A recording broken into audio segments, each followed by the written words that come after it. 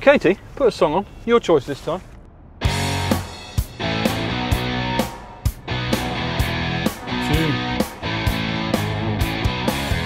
Can't explain all the feelings that you're making me feel. My heart's in overdrive and you're behind the steering wheel. I believe in a thing called love. Just listen to the rhythm of my heart. There's a chance we can make it now. Oh yeah! Guitar!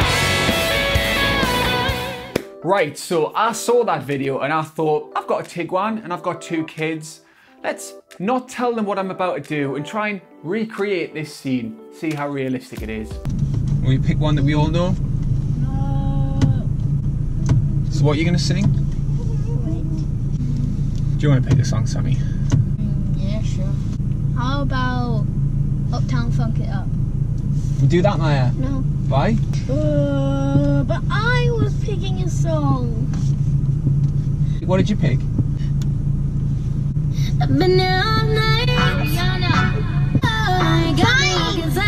How come we can't agree which song to sing? I wanna play Welcome Gangnam Style. What about Gangnam Style?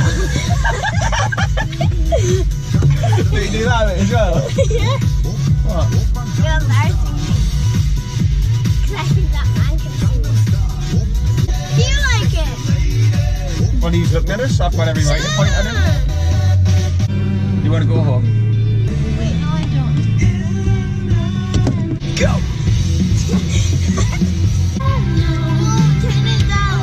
We're going home. No, I didn't. I haven't got time for this. No, I'm sorry, I didn't. So life doesn't imitate art. Here's the Volkswagen Tiguan, everyone. Bringing families together in song by virtue of being a massive crossover with space, comfort and refinement. And it really does have all those things. For a start, it feels bigger than the last Tiguan, and it feels bigger than the Seat Ateca, which it shares lots of parts with. Much bigger, in fact. And that's a bit weird because we're only really talking millimeters, as these fascinating dimensions show. It feels a class above in here in more ways than space. For a start, the quality is as quality as you would expect from Volkswagen, and all the words and phrases that you're obliged to use when you're reviewing a Volkswagen, they all apply. They are quality, done that, sorry. Intuitiveness, granite, solid, imperishable, well damped, for the hand, and ergonomically flawless.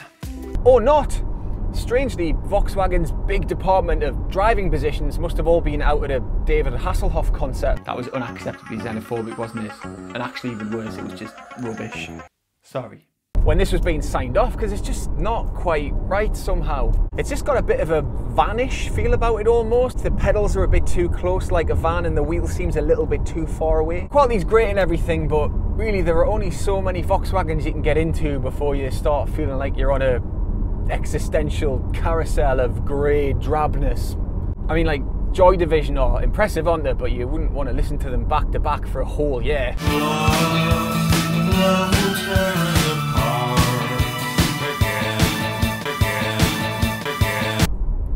It's not cheap either, starting at 23 grand and going up to 40, which is here somewhere.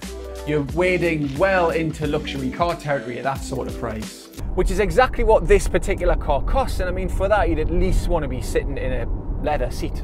Look, I don't want to get bogged down in this whole 40 grand hornet's nest. Nobody's going to buy that one anyway, are they? So what will you buy? Well, let's look at some trims. We've changed the music to make this a bit more interesting though.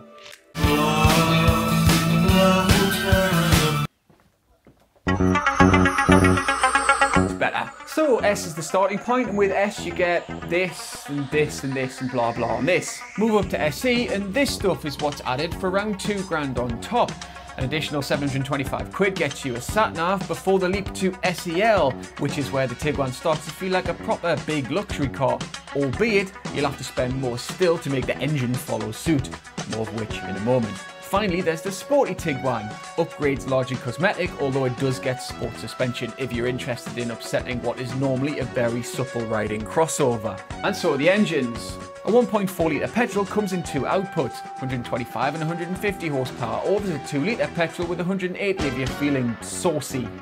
Diesels are the ubiquitous 2-litre unit in 150 and 190 horsepower variants, and there's a twin turbo one with 50 more again. There's no doubting this is practical too. I mean, the boot is huge and there are lots of holes dotted around the cabin in which to stuff stuff.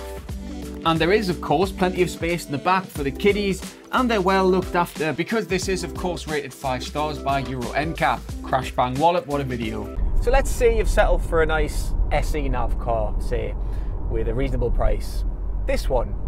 Good petrol engine, DSG, decent amount of kit, a couple of options. So the question is it really better than all the other cars that you could be thinking about buying for about 30 grand? Now that could be any number of things, from smaller premium stuff from BMW and Audi to pointless premium stuff from Infiniti, and right through pretendy Range Rovers like this and onto non-premium but massive stuff like this. Whole range of things. And that's where things change, because this might be boring as out, but it's better than all those. You could nitpick about having a bit too much road noise and being an instantly forgettable driving experience, or the expensive fancy digital display that you've bought being a bit too fussy. It's a bit ironic because normally Volkswagen's dials are dead simple and clear.